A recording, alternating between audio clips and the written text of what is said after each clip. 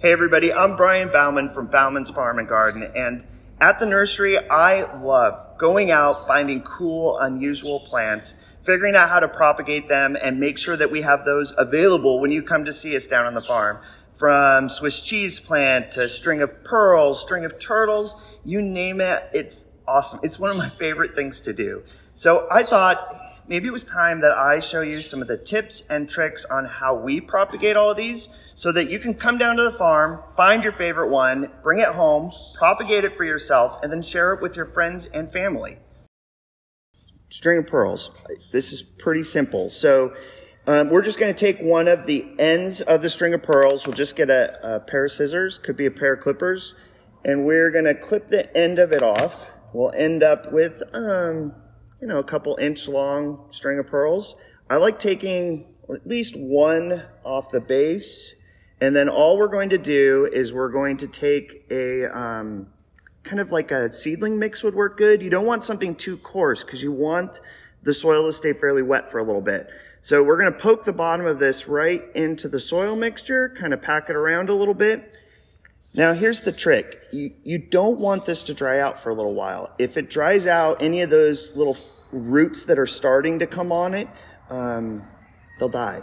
So you want to keep it moist for, I'd say, at least 3 to 4 weeks. Not super wet, just moist. That gives a chance for those roots to get in there and get established. And that's all you got to do. String of pearls is pretty simple.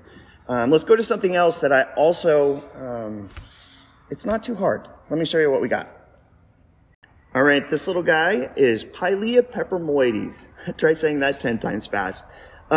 This plant was super hard to find a couple years ago. You could pay up to $40 for a little 4-inch. They're a little easier to find, and one of the reasons is because they're pretty easy to propagate. So what I do, you'll oftentimes find them in a 4-inch. I potted this guy up in an 8-inch pot because it sends out these little root fingers out and shoots up starts around the outside of the plant. Oftentimes they call this plant the friendship plant because it's so easy to propagate and share with all of your friends. So we're going to take one of these kind of small guys coming up around the outside of the main mother plant, and we're just going to kind of work around, make sure we try and get, there we go, a little bit of roots off the little pup coming off the side of it. And then all it takes is putting that guy right down in our soil again. We'll pack it down around. And again, same thing. I want to keep this nice and moist so that those roots get a chance to get out and get established. And before you know it, you're going to have lots of friendship plants to give out to all of your friends. Those were kind of easy. Let's try something a little more difficult. All right, the next plant that we're going to look at is Echeverias, a really cool succulent. And there's a wide range of different types of Echeverias. I'm going to show you a couple different ones today. And it depends on which type of Echeveria you're working with on how we're going to try and propagate it. The first one that we have here is Afterglow, a beautiful color. The nice thing about it is once you pinch the top out, it kind of breaks into all these little pups. If you can get one of these with little pups, it's super easy to propagate. So we're going to take one of those pups off the side with our pair of scissors again. I'm going to take all these kind of little bottom leaves off of it so that we end up with like a little mini Echeveria. We take those little guys off and we end up with like a little tiny stem on the bottom.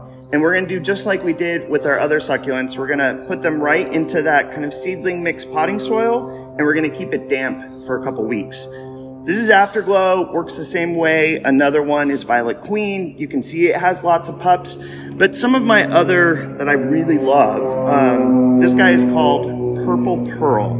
But you can see it has 2 pups here, but it doesn't like to divide very easily that way. So what we do is take leaf cuttings. So we just take one of the bottom leaves right off of the little guy.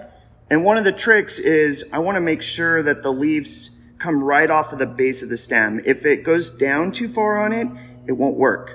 But you can actually take this leaf and make some babies. So I've got some in the back here. Let me grab them and show you exactly what I'm talking about. All right, so we have our little leaf cutting, right? So I just got like a nursery tray that we use around the farm, and I put some of that seedling mix kind of like an inch or 2 layer in the bottom. And we're gonna take this leaf and you can just lay it on top of the soil. But here's the down part. I have some here that I started. I did these leaves in December. It's now April. It takes a while. You've got to be patient with this. But each individual leaf will create little babies kind of right at the tip of them. I leave these sitting on top of the soil so that the roots, let me grab one of these guys here that's got some roots in it. You can see here, let's grab this guy. That's all roots for that little baby guy down there.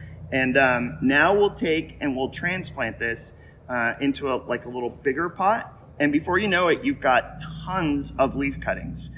It takes a while. One of the tricks that I've noticed when doing these is, again, once you start to see the little babies start to appear at the end of the leaves, really wet the soil down, keep it moist, because we want those little root hairs to go down into the soil, soak up that water, and get started. It takes a while, but for some varieties, this is the only way you can do it.